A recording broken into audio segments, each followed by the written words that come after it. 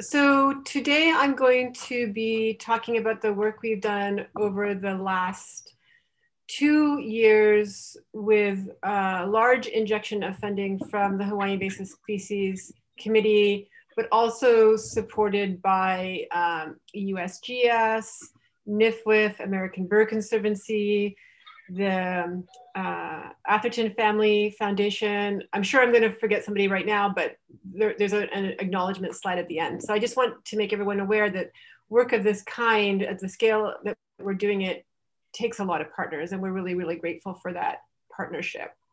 So we're going to be discussing what we're learning about changes in space and time in the distribution and abundance of the Culex mosquito with a view to informing landscape level control of this pest. Why will it not let me advance? There we go. So to start with, I'll document the problem, why we care about mosquitoes, and it's because they're vectors of diseases that kill birds.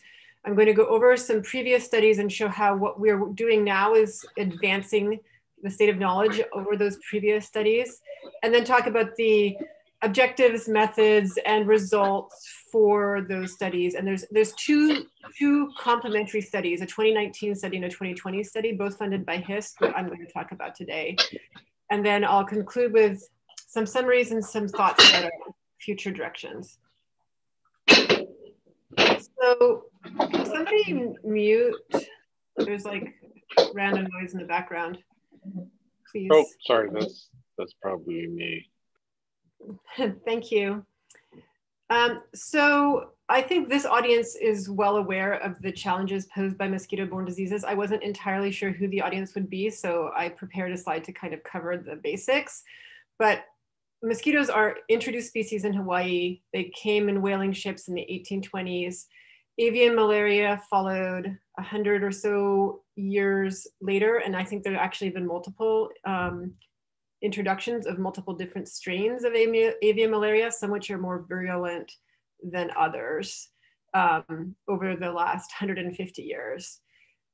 Our native honey creepers share no evolutionary history with the pathogens that cause avian malaria, so they're highly susceptible to it. And therefore, avian malaria has caused really drastic and dramatic species declines.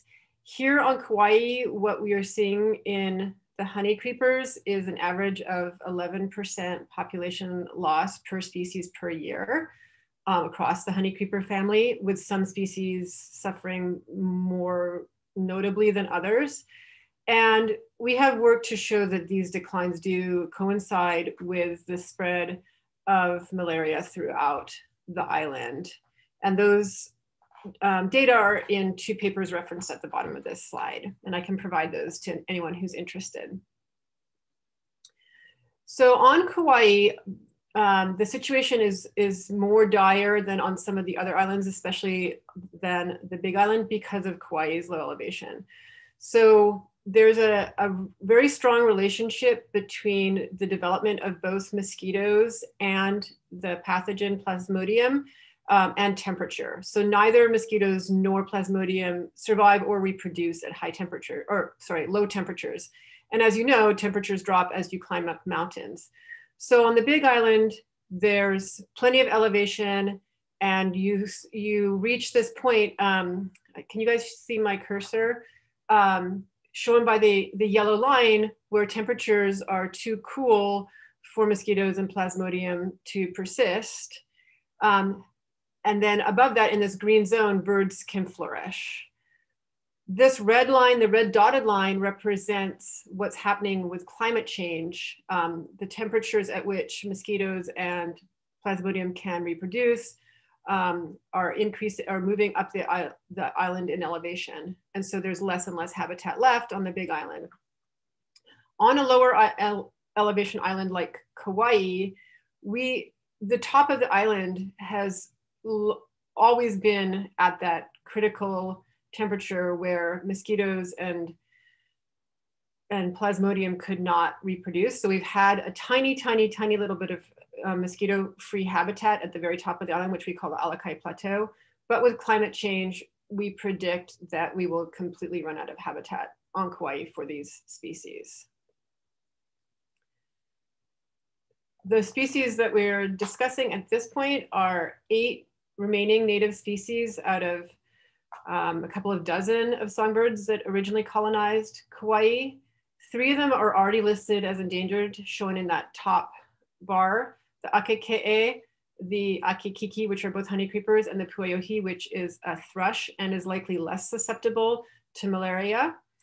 And then the other native forest bird species are not listed as endangered, although Iiwi, in red at the bottom, is now listed as threatened since about 3 years ago. The Adianiao, the Kauaʻi alapaio, and the Kauaʻi amakihi, like the 3 endangered species on Kauaʻi, are all endemic to Kauaʻi, found nowhere else in the whole wild world. So this is a very grave problem. Let me illustrate what I'm talking about with the population trends of our 2 most endangered honey creepers, the Akikiki and the Akekee.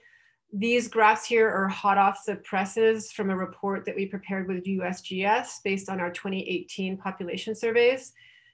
The red line that extends back further in time is the population trends in what we call the interior of these birds' range. It's the sort of the core of the Alakai Plateau. And originally that was the only area that we surveyed with the forest bird transects. Since 2000, in order to get a better handle on what was going on with these very rare birds, we started surveying what we call the exterior, which is Kauaʻi State Park and some other neighboring areas. And so we have a more robust data set since 2000, and that's why you see those multiple colors, 2000 and later.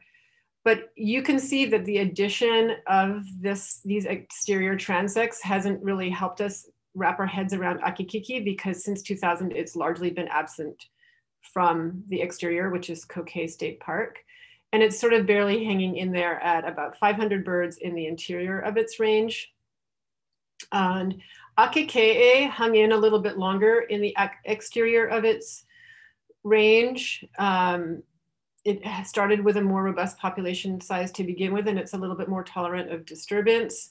But it has gone through a much more recent dramatic decline, so that it is now also disappearing from the exterior of the range. You can only see a couple of birds here and there in Kauaʻi State Park.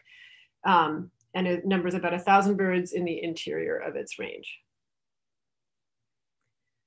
So if we do nothing about mosquito-borne diseases and climate change, Lucas Fortini and his co-authors predicted that by 2100, we would lose 4 of those 8 native species. And of the remaining 4 species would retract to what we do call the core, the highest elevation core or interior of the forest bird range under current climate change scenarios, which predict that temperatures will continue to increase over the plateau and we will just run out of mosquito-free habitat.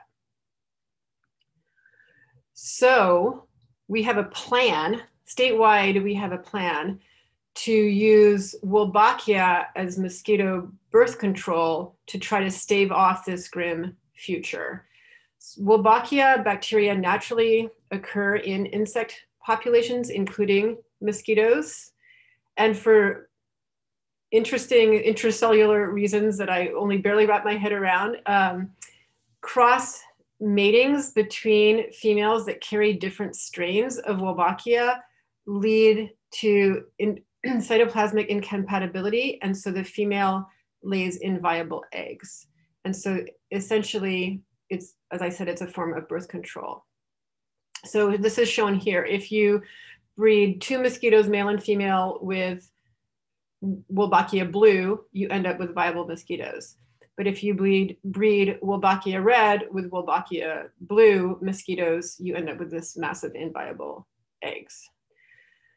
So our plan that we're working on assiduously with all of our partners is to, in the lab, inject non-biting males, so no male mosquitoes bite, with this different strain of Wolbachia from what the wild females are carrying, and release enough of those lab injected males that they can usurp copulations with wild females. So in order for this to be effective, we need to know a whole lot about those wild mosquitoes, and that's where KFBRP comes in. What we have been doing over the last few years is figuring out where those wild mosquitoes are in space and time and how many of them there are, so that we know how many of those wild lab-reared males we might need to release when. Where and when and how many? That's the key question. And that's why you need to know so much about wild mosquito populations. And we have been focusing our work lately mostly on the Allaki Plateau, which is the region shown in blue, where the native forest birds continue to reside in those mostly cooler temperatures that are unfavorable to mosquitoes, or at least that's what we were thinking before we did this work. So let me just summarize the state of knowledge before we did these two studies. In the 1990s, the USGS surveyed mosquito distribution at the Kauaʻi field site, which is shown up here in the north, and the Mohihi field site, which is midway along the plateau between Kauaʻi and Halapaʻakai. And they did that every quarter. And these were larval surveys with stream dips and cross-country puddle dips. And they were also trapping adults using CO2 and gravid traps. In 2010, we used those same techniques at both in 2011 and 2013, we did those same techniques at both Kauaʻi and Halapaʻakai, which is the core of the forest bird range. And when we compared our data to the USGS data, we noticed that more mosquito and larvae were being found in the 2010s, that if we sample bird blood to see if they have been exposed to malaria using a PCR test, more and more birds had been exposed to malaria. So malaria was increasing on the plateau. Mosquitoes were increasing on the plateau in that time frame. Streams seemed to be the primary source of larvae compared to upland puddles.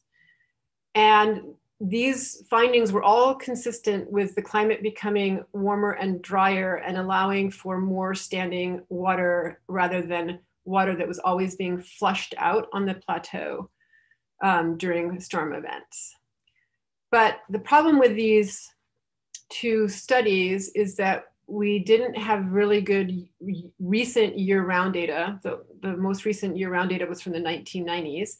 And we also only have these couple of sites that we hit. We don't have a really good spatial extent of our surveys.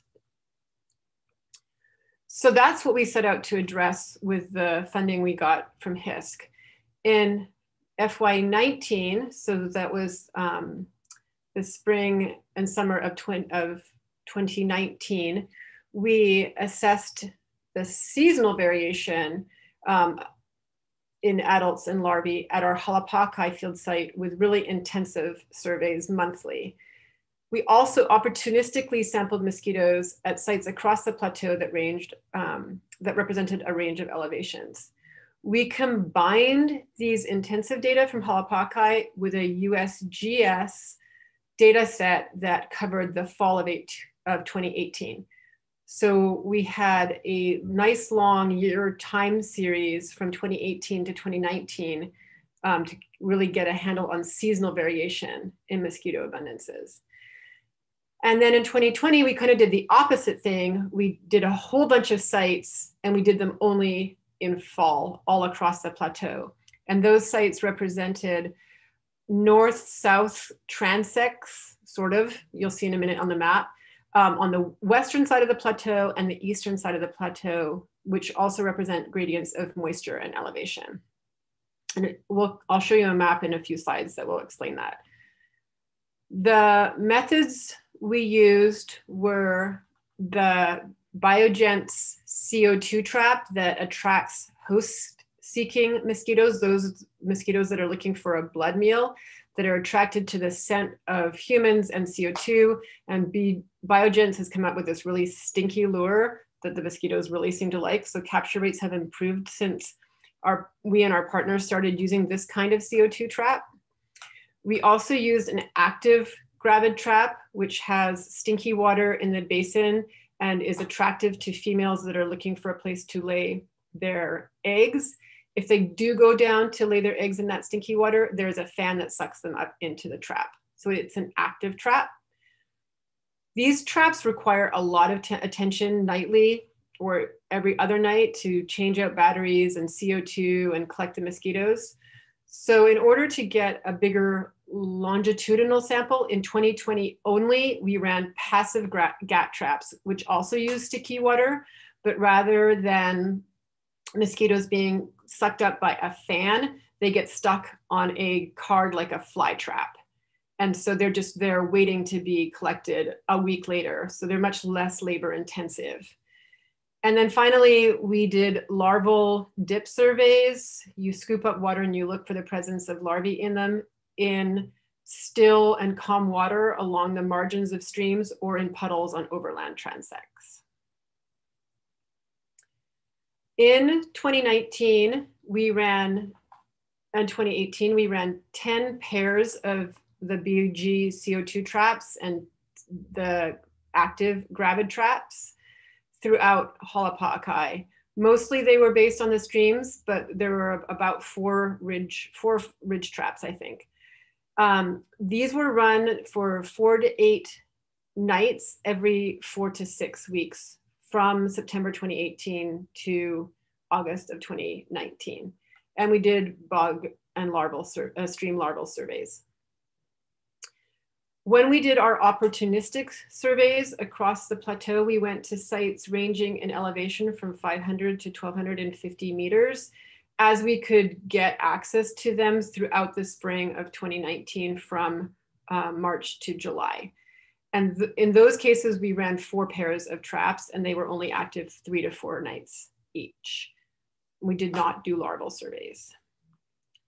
In 2020, on our Alakide wide scheme, we sampled 6 sites that range in elevation from almost 1,100 meters to just over 1,300 meters. We had 4 pairs of traps per site, mostly in streams, a few ridges here and there. This matters, by the way, because ridges tend to be more windy and mosquitoes might not be able to navigate to traps as easily. And also there might not be as much breeding habitat on ridges as compared to streams. Traps were run for 3 nights, twice over an 11-week period. So it was really short-term and intensive, trying to eliminate the question of temporal variation between these sites and really focus on site level variation. We did both stream and overland larval surveys with those dips. And then at each of those sites, we also ran those GAT traps, 3 of them, which we checked weekly. So now to the results for the 2019. So I hope you can see my cursor. So I'm gonna start down here at Halapaʻakai, the orange triangles. So Halapaʻakai was the site that we ran for that entire year-long period. And these are those 10 traps. So these ones, and the size of the triangles in this map represent the number of mosquitoes captured, and the color represents the month in which they were sampled. So here, this orange represents the fact that Halapaʻakai was sampled multiple times, and the size of the triangles represent the fact that we caught a few mosquitoes there. Contrast that, say, with Waialae here in blue, which we ran in May, and the triangles are much larger. So indicating that we caught quite a few more mosquitoes at Waialae compared to, say, Mohihi, which we sampled in July, or Wainiha, which we sampled in March. Those are all very small triangles. We didn't, in March and early April, when we were sampling Upper Limahui and Wainiha, we did not catch very many mosquitoes, and we're not sure if it was just too early and too cold, or if it was the fact that we, by bad luck, had really rainy weather those 2 weeks. It could be both of those things. By May, we were in Waialae and Lower Kokei, where we were catching lots of mosquitoes. And then we had a rainy week in June, when we didn't catch nearly as many. So this is why we tried in 2020 to really focus on a narrow time window so we could really understand that variation in space rather than worrying about whether differences in captures were due to differences in time and season. In 2018 and 2019 at Halapakai, we caught almost all Culex in the BG CO2 traps, not in gravid traps. So there's only one Culex caught in gravid traps. So this graph here shows the BG rate of captures per trap night. And you can see that all fall of 2018, we were catching a number of Culex per trap per night. And then it really tailed off in that winter period, which is why I'm not entirely sure whether those sites that we sampled in March in that map I just showed you might just have been too cold because it was apparently too cold at Halapakai. And then by summer, things started to tick up again. And by August, we were catching a lot of mosquitoes again. So this seasonality has been well documented before on Kauaʻi, where most captures happen in the fall months as temperatures get warmer and as rainfall decreases and we sort of settle into those fall doldrums that we get in at the tail end of the hurricane season. We found one larval pool of Culex in February, surprisingly. So maybe those were larvae that were laid at the end of December.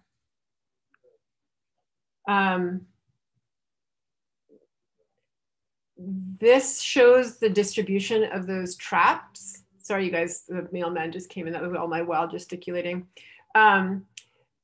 This shows the distribution of traps at Halapakai, with green representing the stream traps that caught the most mosquitoes. And this one here in particular is our LZ, which is a little stream meandering through a bog. And it caught far more mosquitoes than any other trap, 95, during the fall of 2018.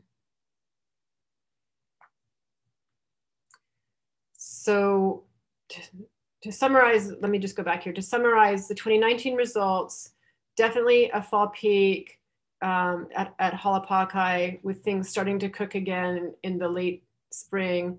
Definite variation in space, both at a big scale across the plateau and also a micro scale within Halapakai, where stream traps catch more than upland traps.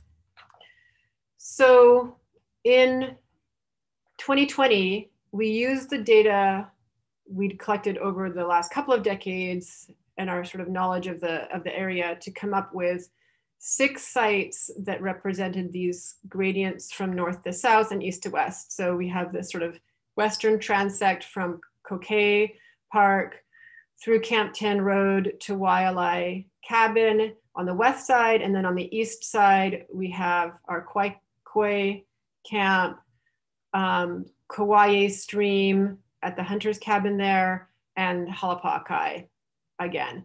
This polygon here shows the range of Akikiki. And this bigger beige polygon is sort of the general forest bird range for the common species like Apapane. So you can see that we sampled really well both the endangered species range and well into the common species range and have a nice distribution of study sites. This map gives you kind of an overview of the results I'm going to show in the next few slides, where Camp 10 was the source of most of our captures, followed by Waialae. Camp 10 is the lowest elevation of all of the sites represented in 2020, and Waialae is the next lowest in elevation, with Halapakai being the highest, Kauaʻi being actually also fairly high, and Quinquefasciatus being moderate. Again, we saw the increase over the fall in capture rates. So I've organized in this graph the study sites by elevation from low elevation to high elevation. And I've shown here the 2 visits we made to each site. So the first visit was the end of August through the 3rd week of September and into the 4th week of September. The second visit was the very tail end of September and all of October. And at most sites, there were pretty dramatic increases between the first visit and the second visit in the number of Culex we caught. This is in both beachy traps and active gravid traps combined.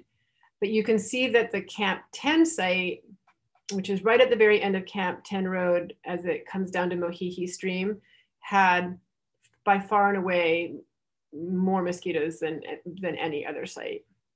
Followed by Waialae, which is a cabin on Waialae Stream that is favored by hunters and horsepackers. The good news is that these high elevation sites, Kokee and Halapakai, are still seeing relatively fewer mosquitoes than other sites. And we do have good native bird populations in both those areas. Again, as we've seen with other studies, the BG traps catch far more mosquitoes than the active gravid traps do. Interestingly, at Quinquefasciatus, both the active gravid and the passive gravid traps caught quite relatively more mosquitoes than anywhere else. And I'm not entirely sure why, because this is right along the stream and right in a boggy area where it seems like there's lots of other breeding habitats. So I'm not really sure why our gravid traps catch so many mosquitoes at that site. But this is consistent with the work that we did in 2013 when we caught quite a few mosquitoes and gravid traps there too. So the idea of running the GAT traps is they were checked weekly at every site. So they were sort of like keeping our finger on the pulse of these sites. So every week we had some measure of the mosquito activity at these sites, whereas the other trapping was done every 6 weeks. So it was a little bit more on and off. And these GAT traps were trying to give us this big picture of what mosquito populations were doing at each site as we came and went with them with the more active sites. And so you can see that all of these lower lines are everything but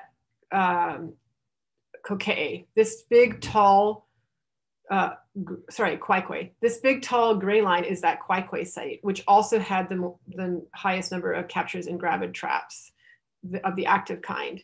So there's something going on there with breeding mosquitoes or ones that are looking to lay their eggs at Quinquefasciatus that is not happening at the other sites. But it does correspond to this period of time in which our abundances of mosquitoes overall ticked up. It also, we noticed, this is also Quinquefasciatus earlier in the year. So it is really the only site where the mosquitoes were really attracted to that oviposition site. The larval surveys, let me go through this table with you. So the Camp 10 Road site had larvae in puddles on both visits, the late August, early September visit and the October visit, and large numbers of larvae. And I'll come back to that in a second. This column here is Culex, and then we also found fair numbers of Aedes larvae in rock pools. The second highest or lowest elevation site, Waialae, also had fair numbers of larvae, but they were Aedes, not Culex. The Quinquefasciatus site where the mosquitoes were attracted to the gravid traps also had some Culex larvae, and then both Kauaʻi and Halapakai had some numbers of Aedes larvae. The interesting thing about this is that we hardly ever found larvae on those stream surveys, which is completely different than previous results, which only found larvae on stream surveys and not on upland surveys. Our larvae were found opportunistically when we were walking along roads, or we were walking cross country. Also, in line with the seasonality that we saw with the trapping data, the larvae were found mostly on that second visit, not on the first visit. So there was definitely a ramping up over the fall in mosquito activity. At Camp 10, the mosquitoes were found in these ruts in the road at the very end of Camp 10 Road, primarily on the lower road that was constructed to maintain the sugarcane ditch. Interestingly, they were not often found in the sugarcane ditch, which has intermittent flow. And so we were worried that that was going to be a source of mosquitoes, but it wasn't really. And only two streams, and then on Quinquefasciatus, they were found in these bogs next to the boardwalk. And then on Waialae and Kauaʻi, the rock pool stream surveys did have some larvae of Aedes japonicus. So to summarize all of that, captures mostly occurred in our BG-CO2 traps. So these are females looking for a blood meal, not females ready to lay yet. And they mostly occurred near streams and bogs as far as the captures went. However, when we did find larvae, which was rare, they were mostly not in streams.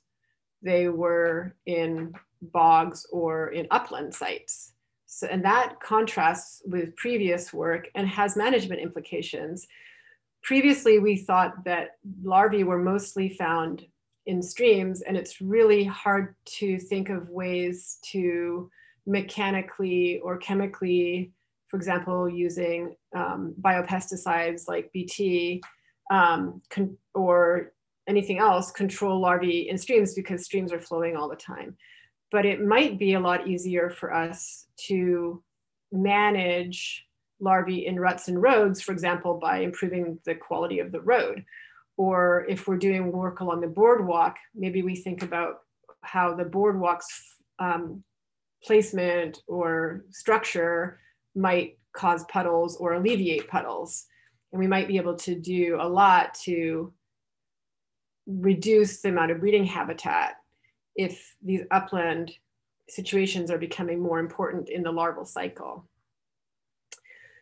So the interesting thing that we always talk about here in Kauaʻi is we keep finding large numbers of mosquitoes searching for blood meals, but we don't find that many mosquitoes in the gravid traps looking to lay. And we don't find usually that many larvae other than in those tire ruts. So is the breeding cycle of mosquitoes on the plateau incomplete? Mosquitoes move up here, seek the blood meal, and then for some reason just can't complete the breeding cycle. They don't lay, the larvae don't hatch. Or is there so much breeding habitat on the plateau that it's like looking for a needle in the haystack, both for us and for the mosquitoes? They don't need to come to our traps because there's so many other places they can lay, and we don't find them because there's so many places they can lay. And one of the ways that we're looking at this question is with genomic and isotopic lab work, which will help us identify source populations of mosquitoes. They will help us determine whether or not the mosquitoes on the plateau come from the plateau or whether they come from low elevation populations of mosquitoes, say from Wailua or Lihue or Hanapepe, that migrate up the hill. So that's a major avenue of work that is ongoing with our partners at USGS and NAU. Another thing we have learned is that we, as expected, have more Culex at our lower sites and our more western sites. The fact that it's hard to separate out whether the western part of it is just a consequence of being lower elevation, or if that actually helps illuminate the migration pathway that mosquitoes are moving their way up the Waimea River and into those lower elevation west sites. Which comes first, the west or the low elevation? And it's likely that it's the low elevation that's driving that because of the relationship between temperature and elevation. The relative abundance of mosquitoes is still low over the winter and the early spring at the vast majority of our sites. We do start to see upticks in mosquito activity in April at some of our lower elevation sites. And then on the plateau itself, the cycle really begins to ramp up in August and continues through October and into November. And so all of this has really important implications for when and how we manage mosquitoes. We would target lower elevation sites early in the season and higher elevation sites later in the season to make sure we were usurping all of those copulations with our lab injected males. However, we have these freak events. So even though during our actual official studies, we caught hardly any Culex overall at Halapakai, in June of this year, my staff started complaining about being kept awake at night by mosquitoes. And so we opportunistically ran traps, just a couple of traps for a few nights. And we caught more mosquitoes in those few nights than at any other time during our official studies. And so what I want people to think about is the press versus the pulse kind of idea. If we've been doing studies that identify presses of mosquitoes, like long-term trends, but if you have a pulse event, like a huge stochastic event, that might be all it takes to topple, or the last straw of the camel's back, topple the dynamics. All it needs is a few hundred mosquitoes in Halapakai for a few weeks in June to come in contact with all of the breeding honey creepers and all of their offspring that have just been born to turn the trajectory in a downwise ways, in a badly. And we don't know how often this kind of thing happens. It's the first year in the 10 years I've been managing the Kauaʻi Forest Bird Recovery Project that we've had these kind of complaints with staff just unable to sleep at night. So maybe it's just a one-off event, but you don't need very many of these one-off events to really change the game. And so for me, this means that we need to be ready at any time to do a release of those mosquitoes whenever people come up with a report of unexpectedly high mosquito levels. And we also just need to have some kind of sentinel monitoring going on across the plateau, so early warning signals so that we know when to expect that. And Lucas Fortini just published a model with temperature forecasts that might help us do that, but we probably also need something on the ground. So where are we going with all this? We are continuing to sample opportunistically to help inform the genomic and the isotopic work. My staff has been sampling at their houses here at low elevations to provide those mosquitoes for contrasting and comparing with the high elevation mosquitoes with lab techniques. We have sent off all of those mosquitoes and they have been, their DNA has been extracted by USGS, and we are beginning to look at also malarial prevalence in the DNA of those samples. Next year, we will be doing year-round surveys again at 3 sites, which we will choose from the results I have just presented to you to be kind of the biggest bang for our buck. Probably that Camp 10 site, probably Halapakai representing the Forest Bird Range, and then one other TBD. And we will put all these data together to help managers determine when and where landscape level control will be most effective to control mosquitoes. As I said, there are a lot of partners behind this effort. They've been involved financially, they've been involved with advice and expertise and equipment. They have provided a lot of logistical support and access to sites. And then there have been countless techs and volunteers that have spent the days and nights out there collecting all the data.